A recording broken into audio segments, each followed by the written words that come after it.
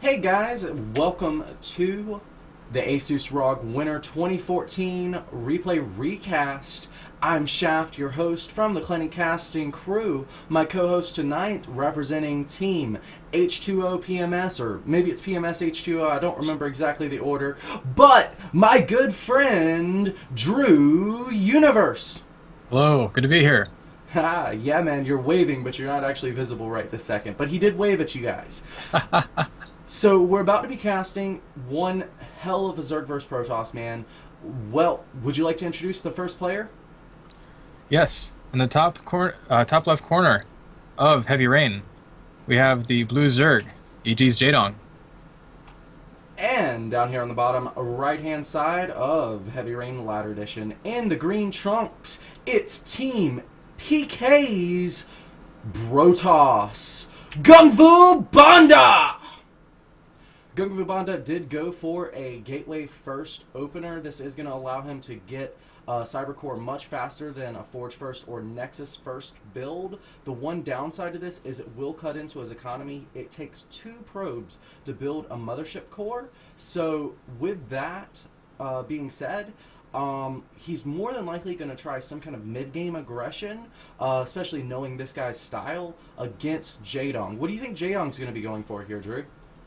Well, I've seen the hatchery coming up very quickly for him. I've seen him do this plenty of times. A lot of players do it with the pool afterward. He feels comfortable handling any early aggression from the Protoss player, I believe. Right now they're just doing a little dance with probing the drone in the back there. Yeah, Pylon does get canceled. That pylon was to force these drones to be pulled off the line. He was scared of a cannon rush, seeing as he did go hatch first. He is not aware that his opponent has opened gateway first, only now getting the Overlord in a position to be able to tell.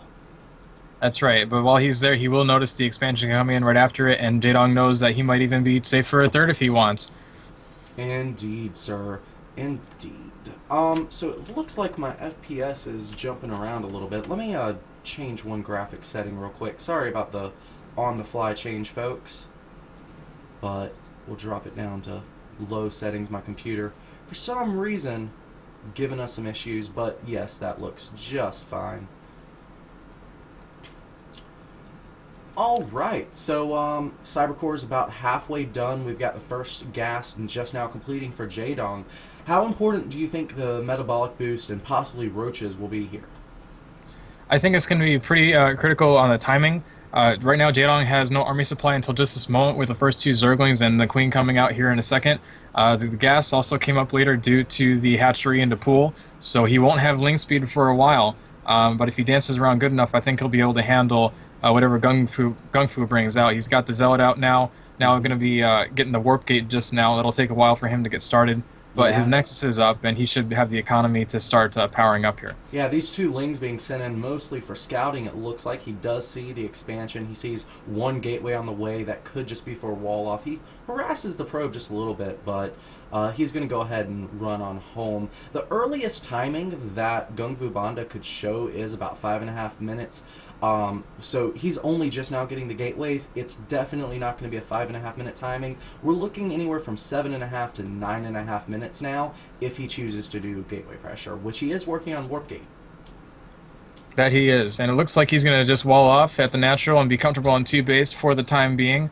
And as I had imagined, it looks like Jaedong will get that third, knowing that he'll be comfortable with that as well. The Protoss player is sticking with the 2 base, probably going to stay there for a while and not do too much outward aggression, protect his natural, so he keeps his economy intact, which gives Jaedong the freedom to have the map control at this time. But it does look like GungFu is going to send out a probe with his Zealot and the Mothership Core, so we'll see what he's going to do with that here in a couple seconds. Looks like it's going to be a little 4-gate pressure. As you can see, the 4th gate is on the way. Both of these Overlords being sent in.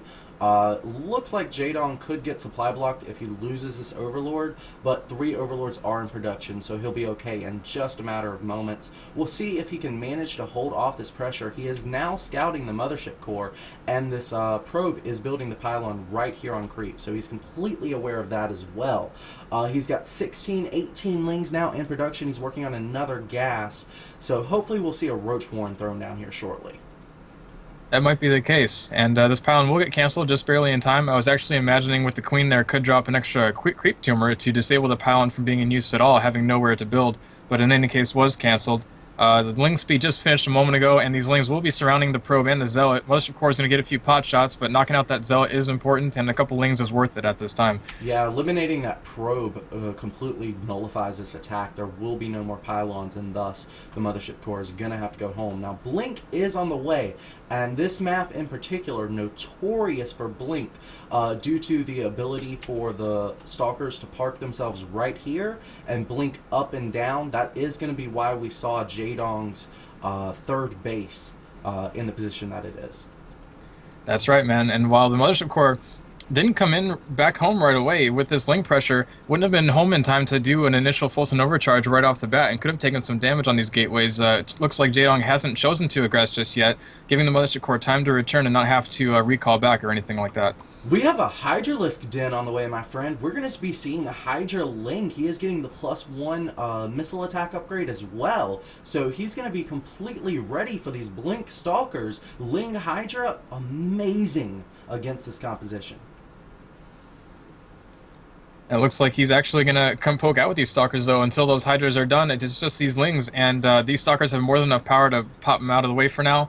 Lots of Lings in large number actually will do a lot of damage to Stalkers, but right now they can roam free across the map and get some map control, work towards that potential next base for Jaedong, already popping the Overlord right over there, and he has a proxy pylon in place for quick warp-ins. Yes, this gateway pressure gonna be coming from the angle we predicted, but the probe gonna fall here, so if he can manage to take out this pylon somehow, he will be in a good spot. As you mentioned, Stalkers take a lot of damage from Lings, the Lings taking out one of the Stalkers, but without ranged units here to do damage, the Lings do get out DPS'd, so hopefully the Lings will be able to hold the Stalkers in position while the Hydras do most of the damage, but this is looking tight. That's a lot of Stalkers and only a couple of Hydras.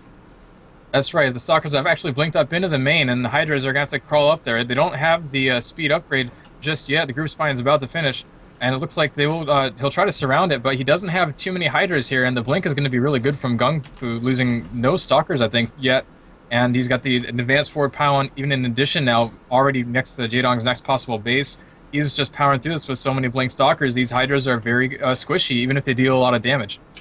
Absolutely, dude. That's why you need huge numbers of Lings, which we're just not seeing out of Jaedong. You've got to love the positioning of the Stalkers, the way he got up on the top of that base, and then used the time warp to stop the Hydras from being able to get a good concave. That's right, and now the Hydra is going to be actually trying it again, but once again, these Blink Stalkers just can switch their terrain anytime they want, pretty much, with that short cooldown, and actually try and get down this layer tech and get rid of it. I think he's got it. He does now, and he's just going to be able to walk away from this anytime he's ready, actually cornering himself, not around any terrain he can blink away from. So these Hydras might be able to pick off these remaining Stalkers even with blink, but actually the recall will be used.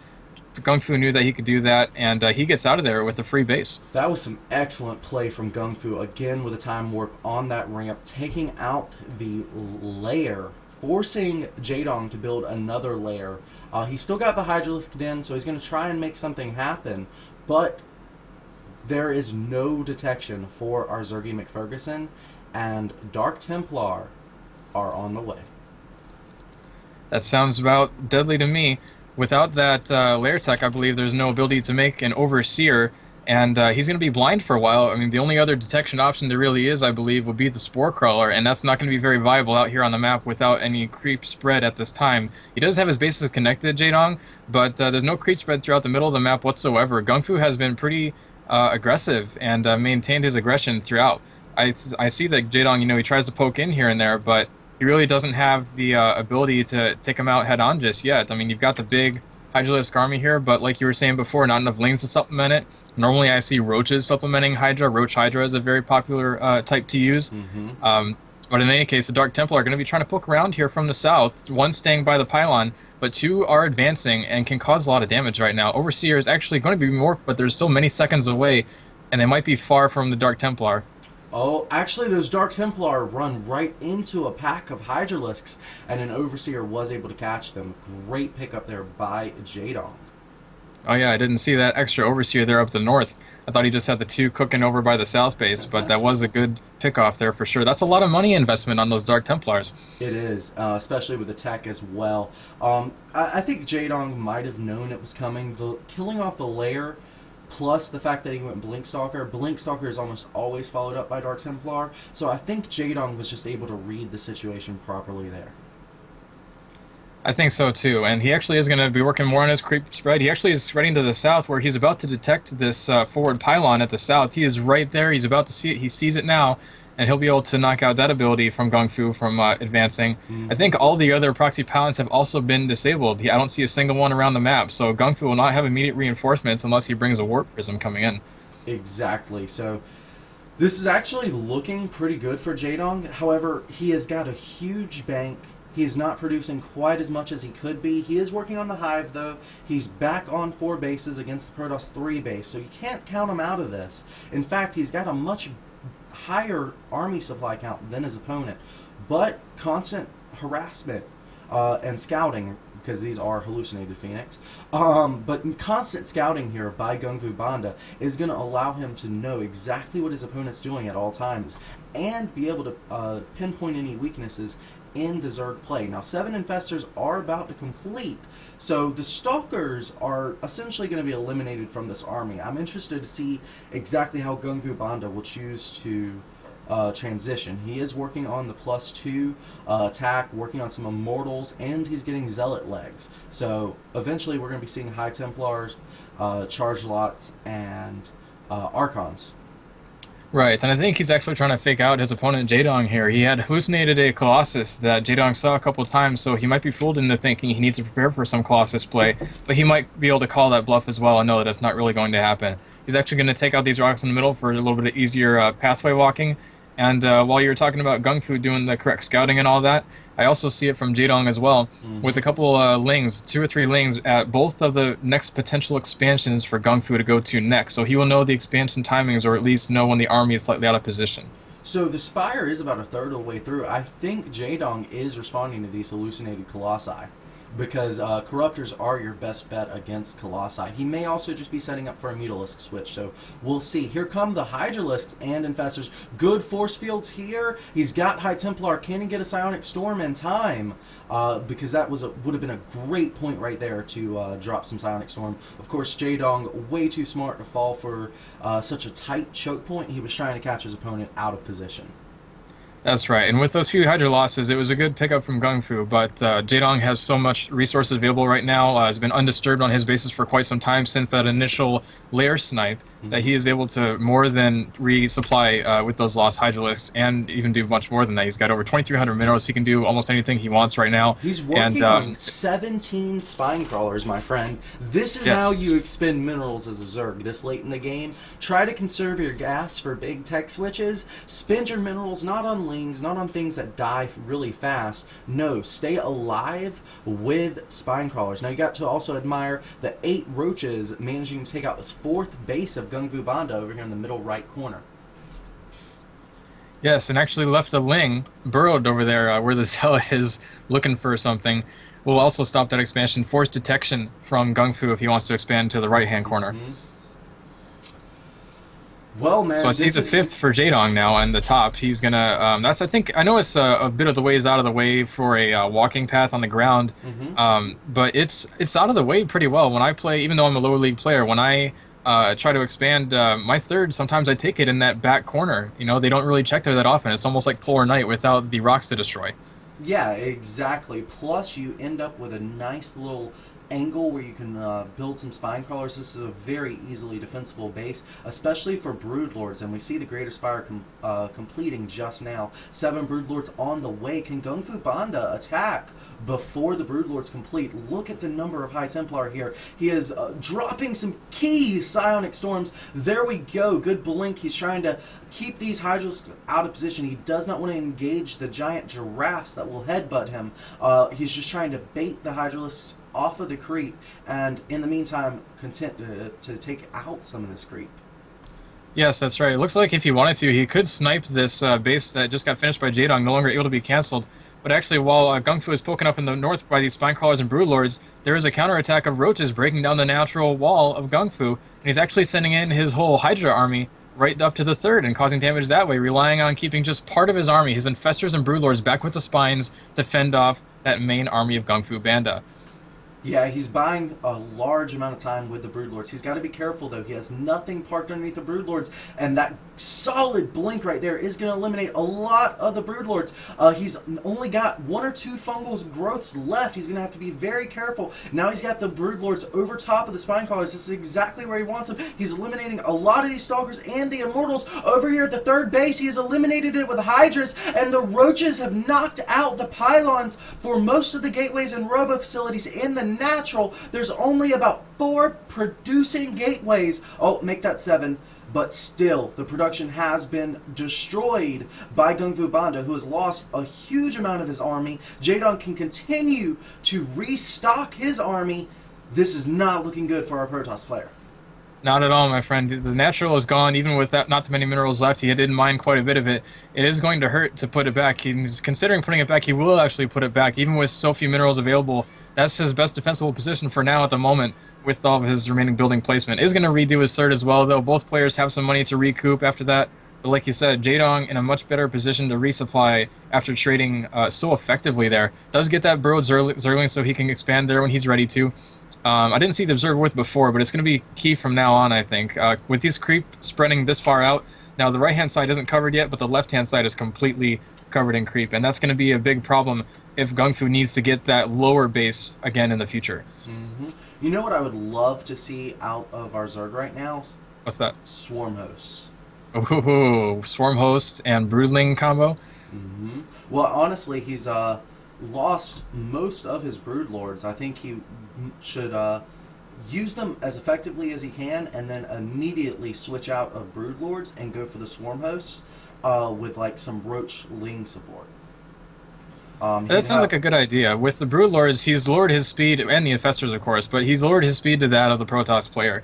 If you switch out, you know, sometimes you need these kind of units, but the Zerg is known to be more mobile than the other races in general. So I think to keep the crowd control going, Jaedong is going to need to keep the creep going as best he can to increase the speed of those Infestors a little bit, but the Broodlord is still so slow. I think he might need another option, although they're great, you know, if he can keep wrecking with them, so be it. Well, one of the best things about Zerg is the quick ability we have to tech switch. For instance, a Protoss or a Terran have to build extra Stargates, extra factories, stuff like that in order to tech switch. We don't. We just need one tech structure. So that's something I love to see Zerg players utilize. Now we've got a little bit of a positional war going on, some good fungals going off, a nice Ionic Storm, but it's mostly hitting Broodlings. Here we go. Now it's hitting the Broodlords, and they are taking a lot of damage here. Looks like Jaedong's going to be content to trade this as cost effectively as possible. He's trying not to get his Infestors stuck in this little choke point, and the Broodlord's doing a great job sieging from the high ground. That they are. And we actually see behind this that the extra bases are coming back up, even extra simulators ready to get plugged in. I see them queued up for this extra base here on the right-hand side. Hosts. Oh yes, we do actually have the Swarm Host. You predicted that very well. And the upgrades coming in to follow it with the Spine Crawlers coming forward. Jaedong feels secure in that his third base near the main is going to be fine. He left some spines there and a spore for detection. One DT going to be harassing up top here. I didn't see if he lost that base. But Jaedong, in any case, is poking up front, and only some force fields are preventing those Infestors from coming forward to do some more aggression. Yeah, and the beautiful part about these forward spine crawler positions is, you know, his creep obviously being so close to his opponent, but he can get the Broodlords back very quickly to the defense. The one thing he has to be careful of with the Blink Stalkers is them blinking underneath of the Broodlords. So when he's assaulting, he's keeping the Broodlords over these rocks, and that is what's making this Broodlord attack so effective. As soon as the Blink Stalkers get into a situation where they can get underneath the Broodlords, he's going right back to the Swarm Host Spinecrawler wall. And now the Spinecrawler wall moving forward even further. A Void Ray trying to poke in, but a couple infested Terran Beach Balls should be the elimination of that. And GungFu is trying to actually do some counters right now. He's bringing in a Warp Prism, took a lot of damage from a Hydra and a Spore, but actually gets into the main, is going to warp in. It looks like a lot of Dark Templar here. There is an Overseer right overhead, but if he gets out of range of the Overseer, he's going to be able to go roaming free. And an extra Spore in the main here. He was going to try and clean up this DT in the top, but the Zerglings got picked off, and he moved his Overseer back down. Looks like Jaedong going to take out this extra base once again. GungFu actually taps out right there. Yeah, there was just too much going on for GungFuBanda. He played an amazing game with the constant scouting, with some really strong harassment, especially with the techniques of taking out the lair, blinking on top of the high ground, time warping that ramp. He really played a textbook example of what you want to see in a Blink Stalker matchup on Heavy Rain Ladder Edition. But the thing that he really could have done a little bit better was tech switching out of the Stalkers. He produced them for a little bit too long, I feel, and that delayed his Archons and the stuff he needed to stop the Broodlords from snowballing. I can agree with you there. I mean, I got to give it to GungFuBanda though for what he had in both of the key engagements with those Infestors and Broodlords.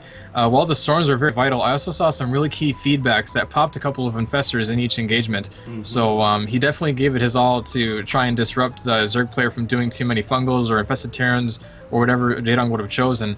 And because actually for a while it was Broodlord Infestor purely in part of his army, and with the Blink Stalkers, I mean that was so risky. I believe, you know, there's no meat to back it up except for the Infestors, and they can pop those feedbacks with like nothing. He's got to keep spending his energy to make sure they won't get feedbacked. Exactly, man. But still, some amazing games. We're going to be moving on to game number 2 between these amazing players. What are your predictions for this next game? Well, honestly, I'm not too sure. I'm not too key on, you know, what the players are thinking up at the higher levels. I mean, I can imagine, but they could choose one of any number of things between the aggression plays and the expansion plays. It depends on their comfort level and how they feel against that particular player. I'm sure these guys study each other plenty. So they've seen them play and they kind of can know what to expect, but you got to be ready for anything, so you got to keep doing that scouting. I could see Jaedong doing another early hatchery. But depending on what each player reads into each other, they might, you know, think they find key weaknesses that they can exploit. So I can see some aggression from at least one of these players coming out in the next match, probably. Yeah, you just mentioned these players being able to study each other, and that's a very good point. I think GungFuBanda actually has an advantage in that sense alone, because there's so many games of Jaedong playing, like all the way from Brood War till now. Right. GungFuBanda, a fairly new, at least relatively speaking, a fairly newcomer to the scene where he doesn't have that many high-profile games that can be studied. I think you're very right there. I've seen him be casted by Husky quite a bit recently, but I hadn't heard of him ever before, even though I'm new to the StarCraft scene in general. I know that Jaedong is one of the more well-known ancient players, if you will, and even if, you know, certainly Jaedong can pick anything he wants. He can pick aggression, he can pick fast expand, he can do whatever the heck he wants. He knows the different plays and he can execute any of them pretty well. He also is good with almost all of the unit types. However, when you're studying another player, it's hard to see it in yourself, but another player can study you and find tendencies, and that is what GungFuBanda is probably looking for here. Exactly, man. Well, we are going to be moving on to game number 2. Guys, if you like this broadcast, please subscribe to our channel. Give us a plus like on on Facebook, on Twitter, on YouTube.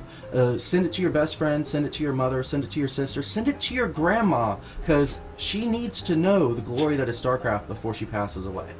Okay? Guys, it's important. See you on the flip side. Bye-bye.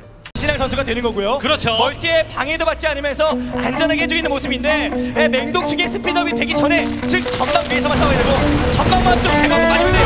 네.